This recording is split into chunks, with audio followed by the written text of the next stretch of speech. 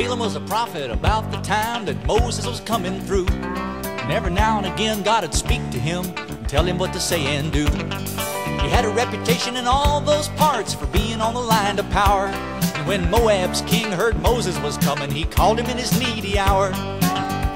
He said, "Balaam, come and curse these Israelites. If you do, I believe I could beat them in a fight." But when Balaam asked the Lord said, "Balaam, don't you go. Israel is blessed by me, don't you go mess up my show." But Balaam's head was turned by the money he could earn, so he saddled up his donkey anyway. Balaam and his servants hurried off for the king of Moab's castle. But they hadn't gone very far down the road when the whole trip became a hassle, because the donkey ran off across a field and she nearly broke Balaam's ankle. But when she lay right down and wouldn't get up, Balaam got a little more than rankled. And for the third time Balaam beat her with his cane. But that donkey just refused to move again. It was the thing that happened next, though, that made Balaam's knees get weak. Well, that donkey still would not get up, but she began to speak. She said, "Balaam, you're to blame.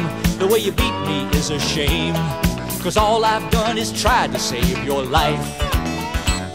Then the angel of the Lord appeared with a flaming sword in his hand. Balaam fell down on his face, a very frightened man.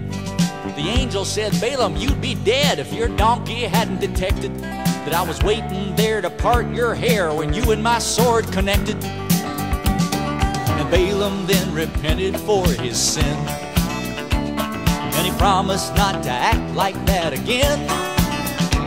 And I hope he learned his lesson about God's reward for greed. But you know, it's that talking donkey that's really strange indeed.